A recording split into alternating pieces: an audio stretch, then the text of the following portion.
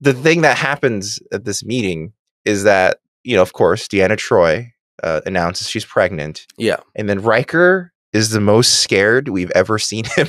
Yeah, that's true. Counselor Deanna Troi is pregnant. She is going to have a baby. Baby. Before Picard's even done talking. He cuts him off because he's terrified he's the father. And you see him doing quick math on his fingers. He's like, no. Fucking Riker. And they go get the captain, and the captain's talking to her about this baby and all this stuff. And they go back to look. He goes with the doctor to go look at the baby, and the baby's goddamn 8 years now. Yeah. Please don't worry. Everything is okay. Okay, but real quick, whenever a tiny child that's only a day old tells you to please don't worry, oh my God, that's a very solid reason to start worrying. That's very specifically in my notes. Yeah. Where I was like, no child should ever tell you to don't worry, everything is okay. Yeah.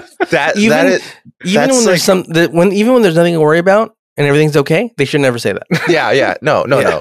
And then they get sent over to the Yamato, right? Mm-hmm. And then sister, but they don't appear together. They're like they f***ed up. This guy sucks, dude. As a fucking translator, dude.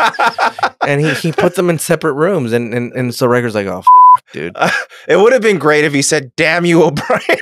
Yeah, damn you, O'Brien. And they're having the bridge has trouble communicating with them. Mm-hmm. And the transporter's like, I lost the lock on them. It's like, yeah, because you're a fucking shitty transporter, dude. It's all Miles. Yeah. Poor Miles. It's his first day there this season. No, he was there last episode. He did it. You're right. Never mind. He has Damn no it, excuse. Miles. O'Brien, you drunk. Yeah. And so as the thing closes, they finally get them back. And then Riker comes in. He's like, Riker's scared as shit, dude. He's like, 2 fucking Rikers, dude. I could barely stand myself, dude. Imagine another one. And he comes in and he's fucking upset, dude. Yeah. I've never seen him this like worked up. He's just like, I've had it with this. Use this technology to get us out of here. And then he walks off screen. But then it pans over to Picard, and Picard has this strange smile on his face.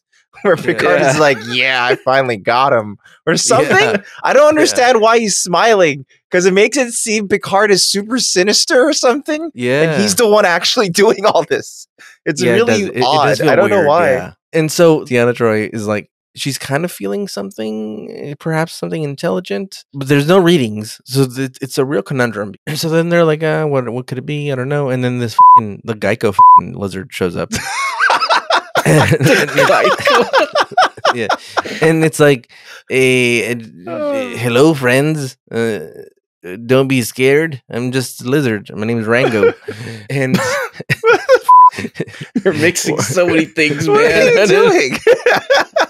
They're like, why are you so alarmed? I've gone to the trouble to look like you. And I'm like, no, you look nothing like a human. You look like a weird fucking ghoul, dude.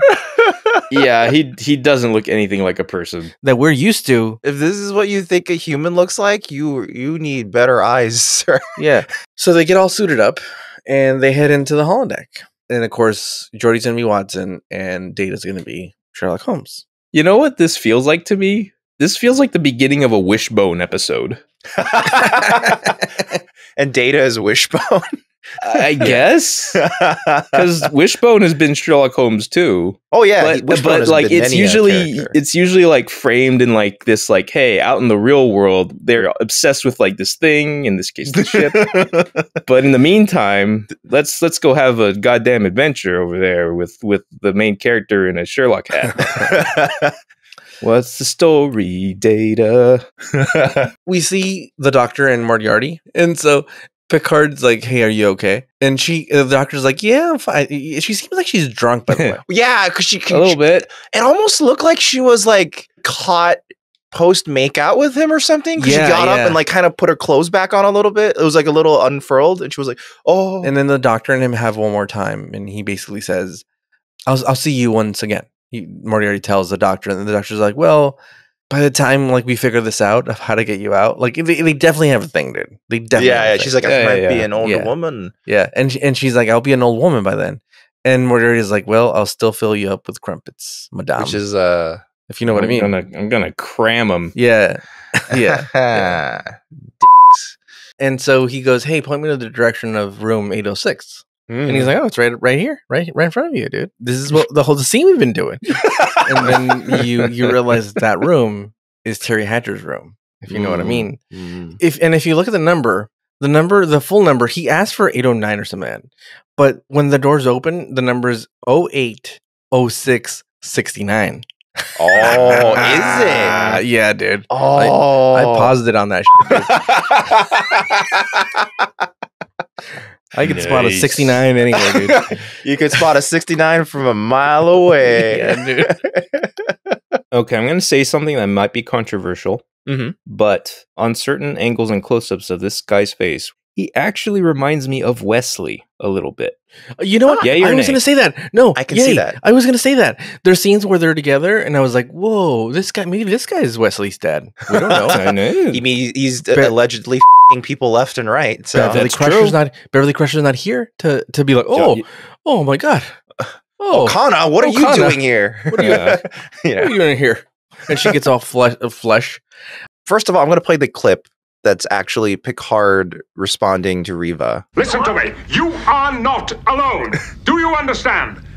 We are all in this together. The performance kind of came off to me as suspect. And in fact, it reminded me of that scene from Harry Potter and the Goblet of Fire where Dumbledore yells at Harry, Harry, did you put your name on the Goblet of Fire? In the movie, right? But then you read the book. In the book, Dumbledore calmly asks Harry, did you put your name in the Goblet of Fire?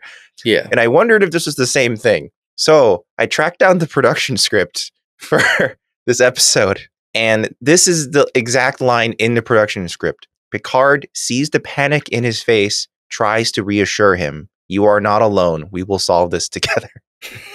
so that sequence where they're doing sign language and you see the hands on the screen. Oh yeah. Why does every gesture look like a sex innuendo thing? Oh yeah. It's like a finger going into another. Faster. Yeah. What's funny is that it just loops like the same 6 or so. Yes. Well, yes. They and have it just to make gets a faster lot. and These faster. are probably but one is like an X and the finger is going in the X. The other is like a pinky going up and a finger goes into the pinky, and it's just like faster and more intense. Yeah. What do you guys make of that expression Dr. Pulaski had as Geordi walked away from that scene? It's a little weird. It was a weird smile she had. Yeah. All I can think of is that she's like, camera's holding on me. I can't turn because camera's on my face. So I got to do some sort of expression. So I'll smile. Or she's like, oh, he's under. I'm going to get him naked and see what's going on. Or she's like, I'm going to give him laser eyes. Yeah, I'm going to get laser. It's gonna be she's just sick. secretly plotting. I'm gonna give him the sickest laser eyes, man. He's not gonna even know he's got them. I'm gonna give him Arcana and activate, and he'll have a big laser eye. Yeah. So they get in there, and Geordi's got a beard. I mean, Data's got a beard. Sorry. That would be cool if Geordi had a beard, though. Oh, spoilers. Oh God, sorry. You know, I have always been a little suspicious of men in beards. Another thing about that Clockwork Orange test, she says it's the same thing you get at the Starfleet whatever thing, but it was very personalized. Yeah. To be fair, Starfleet tests, as we saw with Wesley's test, is extremely personalized as well. Yeah. So okay, that is true, but she had the time to engineer a folder of photos. No, she had the computer do it. She said, "Computer, make a personalized psychological Clockwork Orange test for Okay, Data." we have established that the computers are gods, so they can pretty much do anything you ask of them. Yeah. They can speculate when you just tell them to. She's computer, merge this world and Star Wars together. Oh God, we just got J.J. Abrams. Yeah. Remember when Spock yelled Khan? What a great moment. Remember all of the interviews with J.J. Abrams leading up to that movie, saying this movie is not Wrath of Khan? Yeah. Don't be stupid. Benedict Cumberbatch is not Khan. And then he has the moment where he says, "My real name is Khan," and the characters in that scene should be like, "Okay, your name's Khan." So, like, it means nothing to them. Yeah. Okay, your real name's Khan. Whatever. It'd be like if I told you my real name is Marvin. It's like it's Tim. It's Tim. Yeah. Okay. You've been Tim all this time. My God. You lie to us. We don't care. So Picard's like talking to Counselor Troy about like, what does she feel about the doctor? It's funny because Picard asks, "Hey, how is she?" And Deanna Troy goes, "I've never met a more dedicated physician. Yeah. And I've met Beverly." So, yeah. So she's basically saying Beverly is trash by comparison. Well, it's true. Yeah. You're right. Look, I think they kicked her off. I think they were like this. They're like, how many outbreaks and close to death have we been? I think we gotta let her go. And you let 3 pandemics happen. In my head, I think they're like, dude, she's been here for like a couple months, and like she's almost killed us how many times? I think we had to give her the boot. And she spawned this piece of shit. They're like, I say we go back in time, and then. Oh boy, I went too far. But not for Wesley.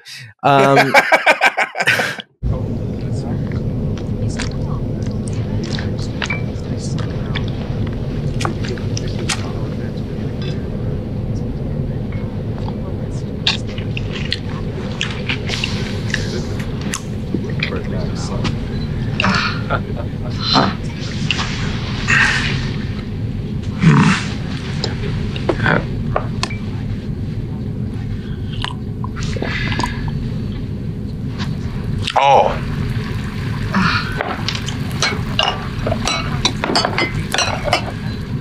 Yeah, thank you.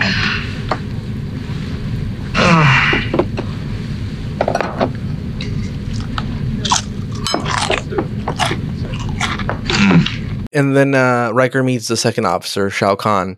And it's literally Shao Kahn. Yeah. Riker's like, what did you want to tell me, you f-? And he's like, I don't believe you, you piece of shit. And he's like, really? You're challenging my authority, you piece of shit? And then he just beats the shit out of him, dude. Yeah, he annihilates him. Yeah. Like, he can take out this super strong Klingon warrior, but this old man with adrenaline from Conspiracy. But this old man, though, he had, not only was he juicing, dude, but he also took a bunch of Viagra, so he had like so much power, dude. He was hard everywhere. Yeah. Vitamins. They do wonders for the body. The first funny moment is when Shao Kahn's like, maybe our food's too strong for you, dude. Maybe one of these ladies can give you some breast milk. And all the lady Klingons are eyeballing him, dude. They are inquisitive. They would like to know how you would endure. Endure what? Them. One or both? And then they laugh, dude. I may be back for you. Basically, Picard tells Data that, hey, I've challenged the ruling and I'm going to defend you, basically. Yeah. And then instead of going and preparing, this motherfucker goes and like goes to fence. Okay, so that's one of the few things that were cut that I think made sense to have cut. Yeah, the fencing scene. They would have put himself, literally him measuring his dick, and that would have been like, that makes sense, dude. Like, he's like, gotta get confidence in the measurement. Cool, now we can go in there. But no, fucking fencing did dude. So the next scene is him talking to Guinan. He's like, oh, I got this problem. She's like, what's wrong? He's like, I went fencing. I should have been preparing for this case, and I went fencing instead. I went fencing with my friend Tim. But then he says, can you turn off a man, basically? Like, you can turn off a machine, a computer, and he turns off Data. Because basically what he had seen in the logs is how to turn off Data. Yeah. The only way he could have found the button, because Data told Beverly Crusher in secret, is that Beverly then betrayed him immediately and put the schematics. He's like, you know what, I'm going to upload it to the internet. She's the what is it? Is it Paula Poundstone? Paula Poundstone? Who's the girl that ratted out Monica Lewinsky? Paula Poundstone's an actor. Is it? Oh boy, I'm sorry, Paula. Paula Jones was her name. Paula Jones, that's it. This is what happened with Beverly Crusher. She's the goddamn Paula Jones. Data's like, this is how you turn me off, and she's like, cool. I just recorded that, uploaded it to the internet. Well, now I'm really turned off. Yeah. Well, consider that in the history of many worlds, there have always been disposable creatures. They do the dirty work. They do the work that no one else wants to do because it's too difficult or too hazardous. And an army of Data's all disposable. You as their leader, you don't have to think about their welfare. You don't think about how they feel. Whole generations of disposable people. He's talking about slavery. I think that's a little harsh. I don't think that's a little harsh. I think that's the truth. So there's several things going on, to me, at least. So one is that obviously they're having a great acting scene in general. Yeah. Mm-hmm. And to me, this is where you kind of lose all of the fears that Guinan is like a magical black Negro character. Because to me, the fact that she is black makes this conversation integral. Like, it wouldn't really work correctly if he wasn't talking to a black person. I would say that the only complicating factor is that Guinan herself, like in world, is not right. She's an alien. Yeah. She's not supposed to be like a black person per se. Right, but it's she's an alien. She's an alien. Well, are you spoiling something, dude? God damn it! Dan. I guess you don't know for sure yet. Well, I mean, like up till now, she has been painted as a completely mysterious character. You don't know what or who she is. Like, she could be literally anything, but except like a Gungan or something. Well, Gungans are the exact opposite. Yeah. What's going on here? So I'm saying she's not a Gungan. Yeah, thank God she is not. Oh my God. Can you imagine if Picard went up to Jar Jar Binks for advice? Yeah. And Jar Jar Binks gave the same like general like Misa think is slavery. You know, like it was oh my God. Well, hold on. We skipped past the part where Maddox puts his hand on the thing and starts reading off all the things that he is. And Picard's just like, no. Forget that. We know. It's fine. Let's go. Yeah. Forget that, dude. You probably don't have any medals like this guy. Oh, you're the chief robotics at the DeVry Institute. Yeah. You went to ITT Tech, I see. They got a new lady crew member in the front, and I haven't seen this lady before. And Riker, he's gonna say, "Go down to impulse power," and he's about to touch the new crew member's seat, and he kind of like realizes like maybe I shouldn't touch the seat. Like, what do we do? So he like swipes at it almost, and it's really funny. He's like, oh. Yeah, it's one of those things where you're expecting like a coworker that you know to be there, and you're like, I can tap your shoulder, but then you're like, oh wait, shit, no, this is usually there's a young boy here. This episode is just a series of scenes. Like they don't really connect. Like if you deleted this episode from the canon, it'd be fine because I guess Wesley would also avoid his like first kiss ever with her, and that's fine because who cares? Yeah, you know. I mean, we all know his first kiss went to the Traveler. Yeah, he's like, "Don't tell anybody.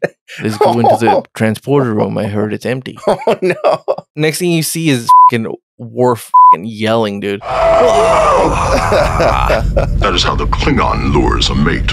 He's like, "This is how you a chick." It's like he just reenacted that Harry Met Sally scene on the bridge. Yeah. I'll have what she's having. It's a Klingon version. You know what really bothered me? Like, there's like 5 times in a row where Wesley goes, "Oh, one day you'll get to go there too." Yeah. And she keeps saying, "No, I can't." And he doesn't ask her why. No. He just keeps repeating, "Well, you know, one day you'll get to see it too." Someday you'll visit Russo 5. Someday you'll see it all for yourself. Think of all you have to look forward to. This is a great time to be alive. For you. For both of us. Like, he's not a good listener. No. He's a daft bitch, dude.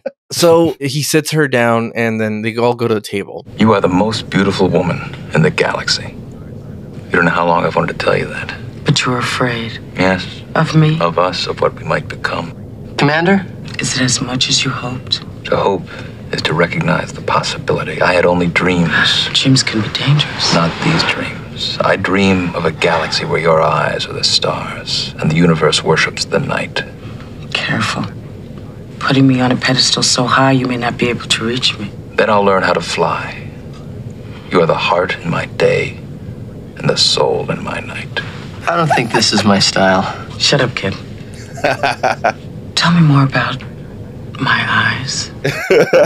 It's like, I don't usually get to flirt this aggressively. I'm going to take every second of this that I can possibly take. They're basically in the quantum zone. And you see like the lights are shutting off in their ship and like things are going haywire over there and they can't figure it out. And immediately again, dude, I fucking hate this about this goddamn show, dude. I like this show, but I hate this. That no one goes, hey, let's get the fuck out of here, dude. Yeah. Like our technology, let's just fucking back the fuck up. To be fair, actually Deanna Troi does say, maybe we should get the fuck out of here. But no one listens to Troy. No one ever listens to her. No. They're going to use a tractor beam to suck it in. And then Geordi figures out that like, it's going to fuck us up, dude, if we use a tractor beam, because then we're completely fucked. Yeah. This virus will just take us all over. And so he gets in the turbo lift, and that scene is funny. This episode's worth it for this fucking scene. It starts off almost J.J. Abrams like with like the running through the ship. That's very Abrams. Yeah. And then you get into the turbo lift, and then it becomes a comedy. And it's like, yeah. It's funny because, you know, like in Abrams, when they're running through, it's like 20 people in the way. He says, get out of the way. Get out of the way. When Geordi runs through the hallway, it's like one guy. He's like, Picard rolls up to Geordi and he's like, hey, what have you guys found? And fucking Wesley is all up in fucking Geordi's business, dude. Yeah. All up. And you see behind them, all the consoles are open, dude. All of them are open, dude. Like, fucking Wesley couldn't have jumped into the just next one over. All the urinals are open, but Wesley needs to go up to the one right next to you. Yeah, dude. He's that type of dude. Wait, we also skipped by a part that I kind of like. It's when Picard and Deanna like look up the ebook. Oh yeah, and try to like start reading it. You immediately start again. Deanna Troi, get another console. Don't read the goddamn book. What if I finish this page before you do? That's true. You find your own fucking Kindle book, dude. Let me read at my pace. Also, notably, he uses Deanna to track Riker's emotional state. Yeah. I thought that was neat. Yeah. Imagine if Riker had one of those holograms and Picard's like, give me Riker's emotional state. And he's like, oh God, he's very happy. He's wistful. Yeah. He's wistful. He's very happy and wistful in the same sentence. Is that how you feel when you're having sex? You feel wistful? I mean, maybe afterward. He gets called in, and again, there's always something out there hailing them or some bull thing, and they never learn. These guys never learn. They're always like, well, let's poke at that, see what happens. Let's pull that thread. And it's like, no. That'd be hilarious if they find the shuttle, and they're like, why is it doing here? Yeah. And Picard goes, I don't know, and I don't care to find out. And he turns to Jordan, he's like, I can't see anything. Can you? And then they just fly away.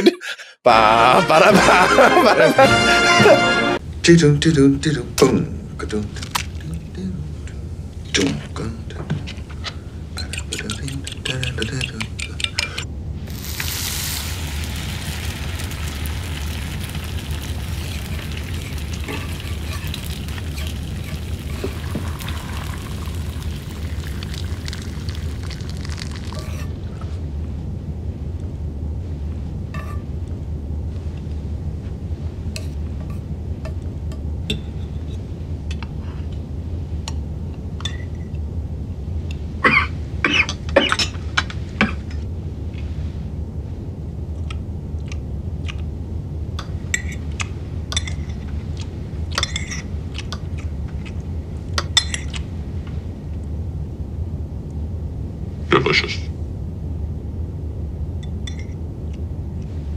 And then you have like a really, really tiny plot, which is like the Enterprise is being inspected. Well, that one's like barely addressed. It's more of a way to get Riker family together, pretty much. Yes. I hate that part. We didn't need that part. They could have just been like, hey, we're picking up this civilian that is like an advisor and blah, blah. As usual, we'll Uber them to another base or something. Exactly. Yeah, it's like, we get it. They're Uber. And then you look really closely at the window to see if it's purple like your phone. Yeah. It says the pilot's Wesley. Oh, no. Oh. You have a negative rating somehow. He tried to give somebody Ebola virus. That's one of the reviews. Yeah. Fast driver, nice use of charging ports, tried to give me Ebola virus. Yeah, I don't know what that's about. Yeah. I do want to point out a couple things about the arena. Over on the banners on the right side corner, it says Urusai Yatsura, which is noisy, annoying people. That's awesome, dude. But I believe that's actually supposed to be a reference to an anime series called Urusei Yatsura, which is just a variation on the same words. Oh, man. And that is where, if any anime fan is listening, that's where the character of Lum comes from. She's the tiger bikini wearing, green haired. Yeah. She's on future funk albums. You can find her. Her name in katakana is on the left side of the ring. And another character's name, Ataru, is on the other side, the right side of the ring. And in the middle of it is the kanji for Hoshi, which is star. So whoever designed this set was a really big fan of Urusei Yatsura. The other storyline is that Data makes contact with this little girl, which is weird, dude. Think about it, dude. He makes contact with this little girl. Yeah. And then he goes to her house, dude. That's goes to her house. Wait, dude. He kidnaps her. That's true. And then he returns her after wiping her memory. That's it's so sinister in this context. It's kidnapping, it's drugging, he drugs her, dude. And then Chris Hansen tells him to take a seat over there. Yeah. Well, if all the Star Trek episodes had It's Always Sunny in Philadelphia titles, this would be Data accidentally becomes a So, is she a wizard or what? Well, you don't quite know yet what's going on with her. They say very directly in this episode, she's not a human. Yeah, because she's been around for centuries. Yeah, and they all know that. I mean, she's clearly part cat lady. Look at the fighting stance she employs. Yeah, Q puts like a Doctor Strange wizard hand stance, and she does like a kung fu claw stance. Yeah, it's pretty hilarious. This scene that we're still on, it has the best line in the whole series so far. The Borg they're about to meet, or anybody, no one is Mexican in this episode, but he says "Con permiso, capitán." Like it's not like a prelude to like, oh, you're gonna meet the Borg and they're Mexican, dude, and they only speak in Spanish, dude. They all teleport in with like sombreros on, and they're like, "That's why you said con permiso." Yeah. He for no reason at all. Wait, have we already seen him in a mariachi outfit? Is he gonna show up in mariachi outfit? I feel that sounds really familiar. I feel like he already did, right? But basically, the captain's like, hey, we mean you no harm. We're cool here, man. And then the Borg are like scanning computers and shit. And then they send a guy. They send an underling. Yeah. It's funny because like Picard goes, Mr. Worf, take care of this. And Worf turns to the other guy, goes, Ensign, you take care of this. The Ensign's like, okay. He's like, I'm going to die, aren't I? Your secret is safe with me. I'm a coward too. They go to a different room and they see the babies that are like, so they basically are cloning babies.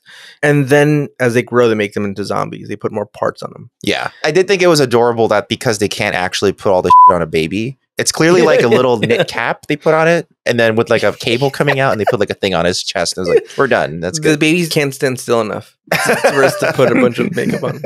So Pulaski's like, oh, we'll do the operation here, you know, like it's fine. And for some reason, I still don't understand why he doesn't want to do it. I don't understand. There's no real reason. Because it's like there is doctor-patient confidentiality. She can't just go, I just saw Picard's while doing surgery. Like you can't, dude. She can't go around doing that. So is that it's what like, he's scared of? I don't know. Apparently so. I think you're right, dude. I think he's going to be under. She's going to take a peek at his Jean-Luc Picard, and he's going to find out that the little captain is not as big as the big captain, and tell everybody. We're going to get a hay meal. Well, I've done research in this, and it turns out that the captain has, at least that we know of, 13 inches. That's soft cannon. Yeah, dude. Sometimes hard cannon, but you know. Yeah, dude. Wesley, he's being very forward. He's like, why aren't you married? Don't you want kids? Like, it's like things your mother would ask you, you know? Like, when are you going to get married? It's like, no, I'm not thinking about that. Well, you know, you should think about having kids now, you know? It's like, and it's weird because Picard responds like, oh, you know, when you're in a career path like me, you know, you have to watch your relationships carefully. You know, you can't just blah, blah. And he goes, how about you, Wesley? And Wesley has a really weird response where he goes, no problem.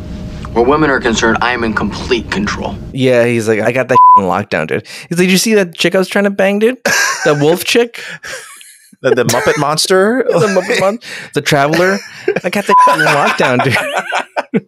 The Traveler is trillions of light years away, and I still got him on lock. Yeah. He's in all the quadrants. Yeah. So this episode starts off, and the camera pans through the bridge and onto Worf. Mm-hmm. And this is very interesting because I recognize his face all the time. This is the face of a man who's got to take a shit. And he's got a task to do, or the bathroom's too public. Like you're like, oh, yeah. I bet you the bathroom is right off the bridge. And I'm if sure, the door opens, all the smell comes out. And they know Worf was in there, that didn't give us a courtesy flush, that piece. I mean, it's a Klingon. Imagine how strong it's very violent. Klingon has got to be. Oh man. Yeah. Like the Rock's because he eats all that chicken. Yeah, all the boiled chickens. She does this weird thing where she's like, oh, we're both into each other, and then she starts slightly lifting up her skirt. Yeah, that's she literally shows him some ankle. She's like, scandalous. Absolutely scandalous. I can't believe they put this on television. Oh, we skipped over a pretty good pickup line from Riker. Oh, what was the pickup line? I forgot. It's when Brenna says, like, what's the matter? You've never seen a woman before? And he's like, I thought I had. You, Deanna. Yeah. They get a incoming message that someone's about to beam up, and it's Loxana. And Picard's like, oh, damn it, dude, she's going to tell me I have dirty thoughts about her. Yeah. Jean-luc? Shame on you for thinking such a thing. It's possible he's always thinking about that about everyone. Yeah, and he's thinking about it like a scientist, dude. Like, I wonder what it'd be like to Riker. Or Data. Yeah, what kind of ports does he have? Data, you are fully functional, aren't you? Of course. I am programmed in multiple techniques. So, the Betazoids, how menopause works is that they basically get really horned up. Yeah. And then Riker goes, oh yeah, Deanna explained it to me. You know, when this happens, she gets 4 times as horny. And she goes, or more. Or more. Never told me that. I didn't want to frighten you. And Riker just puts on this sly smile that creeps across his face. He's like, let's see if I can handle it. Yeah. Oh, then Lurch shows up from the Addams Family. Yeah. Yeah, he's back. And he is a fucking alcoholic, dude. This Lurch guy. He pounds, dude. And that's a total callback to his first appearance as well. He was pounding things left and right. Yeah. Pounding a few cold ones. He hopes that he can pound a few cold ones. So they finally catch up to the flying torpedo. And then she takes off the cryogenic mask thing. And it turns out it's a beautiful Klingon. You know, and then she's like, "Oh, hello." She kind of has a like a Katharine Hepburn kind of like thing going, like a transatlantic accent. Yeah, she's like, "Well, hello there. I'm a Klingon, and I'm buzzing about." Buzzing about. They start fighting these ghouls, and they're winning. And then it cuts to commercial course. If you want to see our version, you head over to You saying you just reminded me that UPN actually was not one of the original networks to air it. Oh, it wasn't. But what about you? It was the launching series of you. You'd have to come up with the alternate name. Always the fun names that they come up with. You don't have to. Look at the previous episode. It's called Manhunt. Yeah. Yeah. That's The Big Goodbye. That could be one easily. Yeah. Measure of a Man. That's good. Hide and Q. Like hide the sausage, you know? Yeah. Lonely Among Us. It's a solo scene, dude. pen pals. Yeah. Where no one has gone before. That's an one. I tell you, these things write themselves. So they go to commercial, and when they come back, they're all dressed again. And then he starts doing his like Hakuna Matata chant. Yeah. And she's like, whoa, whoa, whoa, whoa. She's like, whoa, what are you doing? What are you doing? It means no worries. Yeah. For the rest of your days.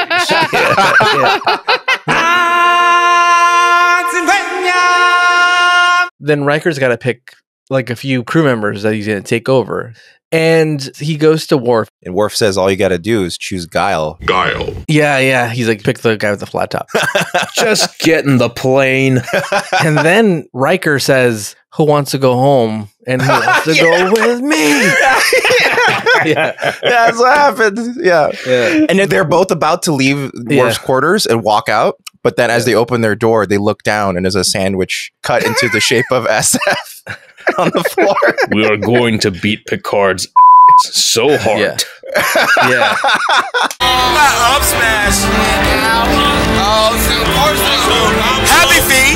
Wombo combo. That ain't Falco.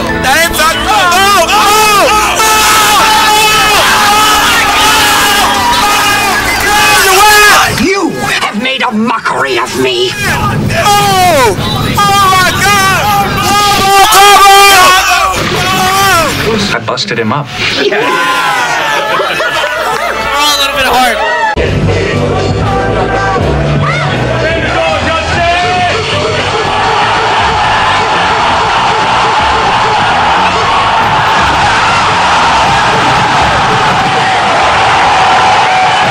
You have made a mockery of me. Unbelievable.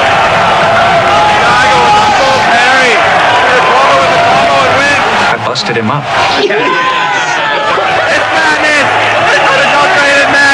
And basically, they're going to ride the wave of emotions and see if they can kill the virus, which is a very stupid idea for somebody who's a doctor and a person of science. You know what I mean? It's all chicks that he's banged in the last 2 seasons. Banged and left. Yeah. So it was the Irish lady that kept moving the trash around. Yeah. It was the nightclub lady. And then the third one was the lady from the planet, the one that was really impressed with Data's junk. Oh my God, wait, was this the one with the skimpy outfits? No. Skimpy outfits was Justice. Riker did wear a skimpy outfit. Yeah, but that's one skimpy outfit. The white fabric that like. Oh no, that's basically- a planet. Yeah, Oh, that's okay. where everyone is like, let's all just have and have massages. Do you have any idea how unuseful it is to refer to every one of these planets as planets?